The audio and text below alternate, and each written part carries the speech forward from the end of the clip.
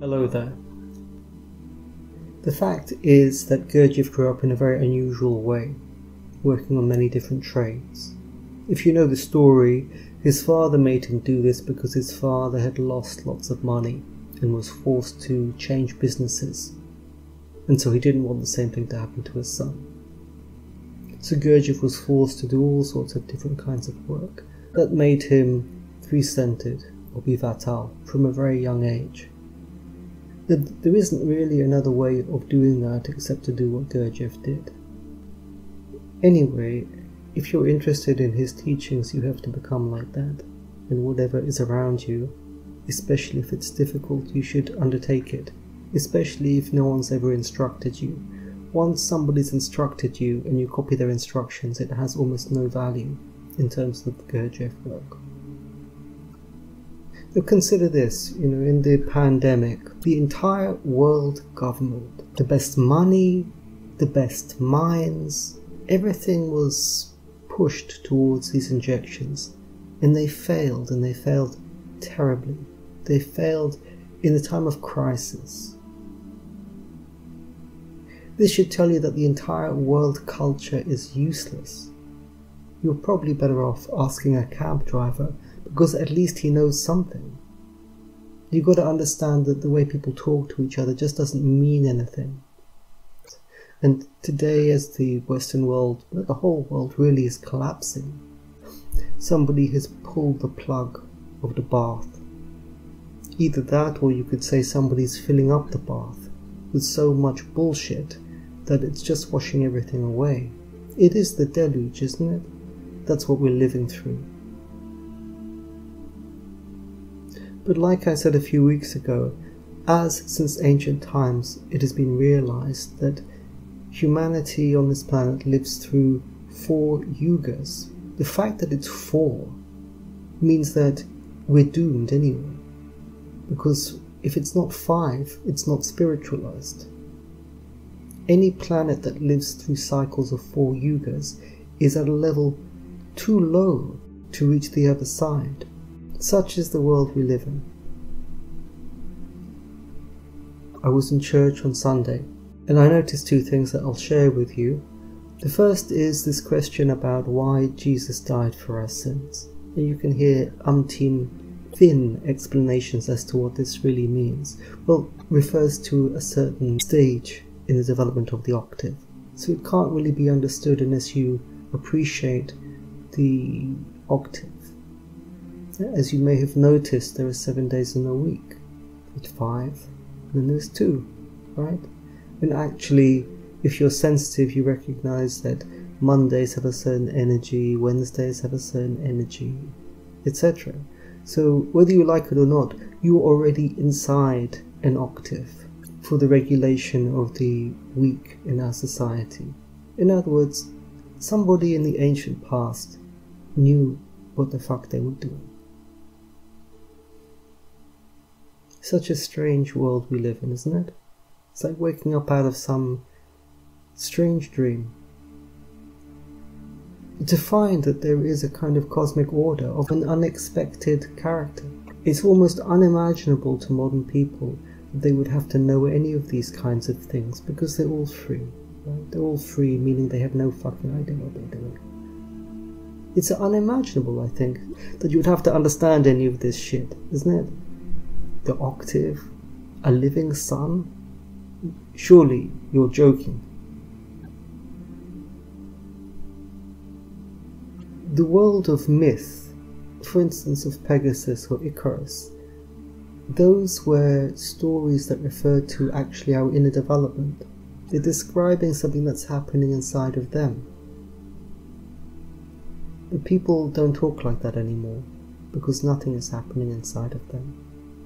The entire intelligence of people these days is simply directed externally into the wrong work of a dying world.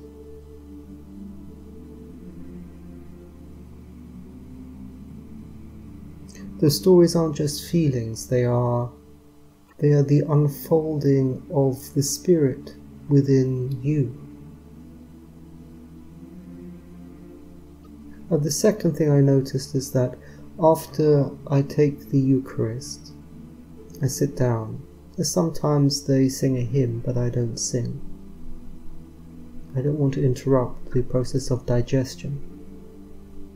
And what, by the way, is the relationship between breathing exercises and digestion? Digestion is a critically important part of any spiritual work. There are two things that are missing from most spiritual practices that exist on the earth today.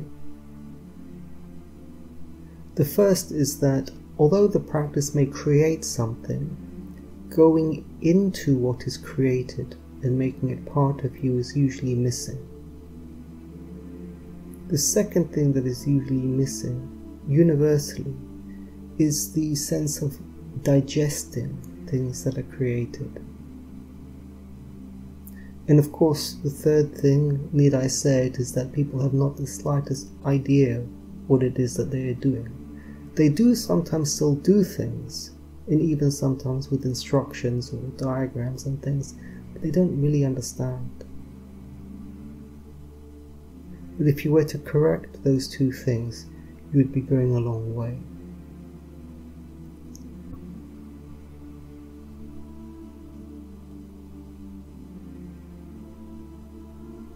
Now I've got something unusual today. Before I read out Gurdjieff and Kathryn Hulme, I'm going to read out a little bit of Anglo-Saxon ancient history.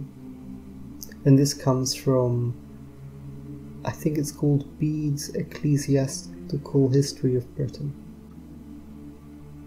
It says, Oswald was the brother of Eanfrid, and was a very earnest Christian. He determined to attack Cudwalla in the year 635, and collected an army at a spot not far from Hexham and the Roman wall, called by the English Heffenfeld. When all was ready, he had a large wooden cross made and set up, supporting it with his own hands while the earth was being thrown into the hole in which it was fixed, and he and all his army knelt and prayed for success. Cudwalla was routed and slain, and Oswald became king. Not unnaturally, the cross was endowed by the people with miraculous power. Bede tells us that in his time small chips of wood were cut from it and steeped in water, and the water thus hallowed cured both man and beast. That's from an ancient time, seldom remembered. But the truth is, I was thinking, it is those inner things in people that I'm interested in. I'm not interested in the words, or anything that they talk about today, but more like the myths that they carry. That's where they really are. And that's really what is interesting. Okay, I'm going to read a little bit of Kathryn Hulme with Gurdjieff, who I like very much. The Christmas of 1936 was the only one I was ever to spend with Gurdjieff. A celebration that made all subsequent ones seem lustreless and routine. I gathered impressions that holiday season, as if I knew it, was to be a once-in-a-lifetime experience in which Gurdjieff seemed to have invented Christmas. In the preceding days I acted as his chauffeur, for he had developed a bad infection in his right thumb, which for a time prevented his driving with a swollen, bandaged hand. The first time I went to the cafe to offer my services, he refused me, but the second time he accepted, grumbling about getting around Paris in a taxi driven by an idiot who knew only 3 places: Étoile, Opera, and Montmartre. "When I drive my own car," he said, "I can always go directly where I wish, finding even the smallest streets." "You were like the American Indian for direction," I said. "Our redskins could go through the forest reading signs no white man could see." "Not for forest am I specialist," Gurdjieff replied, "but for sand. Never can I get lost in desert. You know How to travel in the desert depends from two secrets which pass from father to son, a legomenism. One I can tell. For example, always big ridges lie a certain way in relation to the wind. Before you start across, look how these dunes lie. If they lie across your path, then always you must keep them traverse, with the sun over the shoulder and making slight changes for the changing sun.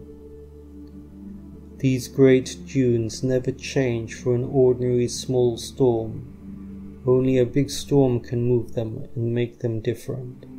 This, you see, is very important to know, because once you are 50 meters from the starting point, there is no right, no left.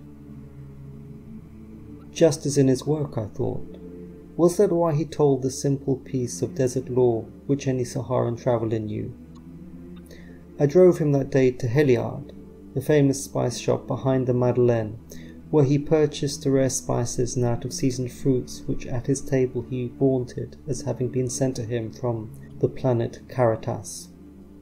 On Christmas morning I reported to his apartment at 8:30 to see if he still needed me, and drove him to the Café de la Paix for breakfast. I watched him select from the kitchen cooler a large piece of cheese, wrap it and thrust it in his pocket. Then we were off. In the café he ordered butter for me. You, being American, have a habit for butter. And in truth it is a very good thing, with the cheese. I do not order for self only, because I have no such habit. We ate in silence. Then he pushed back his breakfast plate and said, "And now we can service nature again. You know, crocodile, this is what food is for servicing nature. In truth we are slaves, such poor slaves. Nature does not give this food. All his life man must work for it, and when he eats, it is not for him, but for servicing nature. Nature gives only one thing. He gives atmosphere, this air. This is all he gives. For all the rest, man must work his whole lifetime." He looked at me with a grin. "Only air, and that old idiot who created such. He swaggers now, imagine. Swaggering for having created such an absurdity." I knew better than to interrupt with a pointed query about the breathing exercise he had given us, aimed precisely to take from that absurd air the being food it contained, as conscious man had done since the beginning of conscious time. I sat like a yogi doing the breathing exercises whilst he tried to bluff me out of my belief that an instructed man could take more from air than the oxygen the lungs required. The master was in a most genial mood. She began chattering about the big news of that day. The first Christmas the Dione quintuplets were allowed to spend with their family. I saw Gurdjieff's puzzled expression and explained, "Before this, the quintuplets were kept apart, Mr. Gurdjieff. Scientists wish to study them. They think some valuable scientific elucidation might result." "Study?" Gurdjieff mocked. "How can they study when scientists come from the same barrel? Such nonentity, all of it. With such thing as 5 from the same birth, there can be nothing to study. 5 take what was meant for 1. No individuality can be there." He talked about the money the parents had made. In his Russian newspaper he had read the arrangements. "Now many people are jealous because these parents are rich, and many people try for the same thing. But if people understood what this really means, then they would cry. Now man begins to breed like mice. Never before in history was such thing as this. 4, 5 at a time. Twins even were a rare thing. Soon now 5 will not be notable. People will speak only about 6, then of 7. Nobody sees what this means. Quantity destroying quality." He dismissed with an angry wave of the hand the stupidity of that day's headline, the stupidity of the outer world of man. The next part of the story is very famous. Gurdjieff hands out beautiful boxes of presents to everybody in his flat. But we catch them again afterwards. We reached the Sans Souci before him. The cafe was filled with platinum blonde chorus girls still in heavy makeup, relaxing after their midnight stints in nearby boîtes. A few minutes before 1 o'clock, Gurdjieff looked in the door to make sure we were there. Over the heads of the blonde chlorines, his black eyes, black moustache, black astrakhan cap and fur-collared greatcoat looked twice black. Every eye in the cafe was on him as he walked towards us like a dark sultan showing pleasure because we had managed to capture and keep a corner table for him. Nobody but ourselves knew or could even have remotely imagined that he had been up since dawn of the previous morning.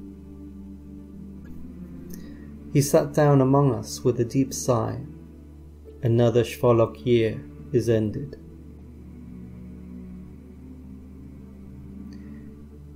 I would say that today the level of humanity has declined even further. Instead of 5 children, they have one of each colour to impress their friends. That's all family means these days, isn't it? Well, at least in some quarters. God gives strength to those who are trying to resist all that.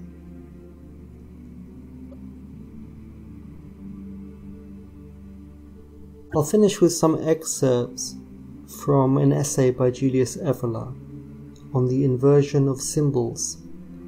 He says, "Before anything, let us take the colour red. This colour, which has become the emblem of subversion, has recurring connection with the regal and imperial function, connection not unrelated to the sacred character recognized in it. The tradition can carry us as far back as classical antiquity, with this colour in its correspondence with fire, conceived as the highest of all the elements, that which according to the ancients was the substance of the highest heaven, for which this heaven can be called Empyrean. In the Roman Rite of Triumph, whose character was more religious than military, the emperor originally dyed himself in the same colour, so as to represent love, the king of the gods, who was thought to have acted through the emperor's person, and thus to be the true artificer of the victory. Or let us take the very word revolution. Few are aware of the perversion of the word's proper original sense in its modern usage.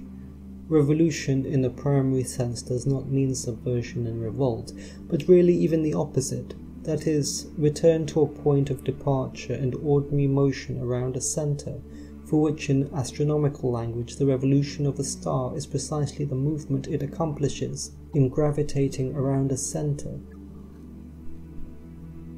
And of course the ultimate inverted symbol is the rainbow, which, in the time of Isaac Newton, was a wonderful symbol of the ascending octave and the unification of all things through stratas into the white light, where today it means the dismemberment of ancient cultures and depravity inconceivable to previous eras, very much assisted by the insanity of the internet and mobile phones. For instance, today I noticed that if you type in something into the search bar of your browser, you don't actually get what you want. You get a lecture about the temperature at which you should wash your clothes so that you can save the carbon or something. Or the wonders of electric cars that are made of this carbon fibre that actually takes 5 million years to break down and is far worse than the steel that cars used to be made of. I was watching something on a popular video streaming website the other day. I switched it on and immediately this massive black face jumped out at me. This shock, this reversing of what you expected, is a parasitism of your own functions, because these technologies simply enter inside of you and rip you to shreds. Such evil afoot, all stemming, I'm afraid, from a country that was always planted in mid-air and is now suffering the consequences of being phony from the beginning. Let us hope it sinks before it takes the whole world down with it. Amen.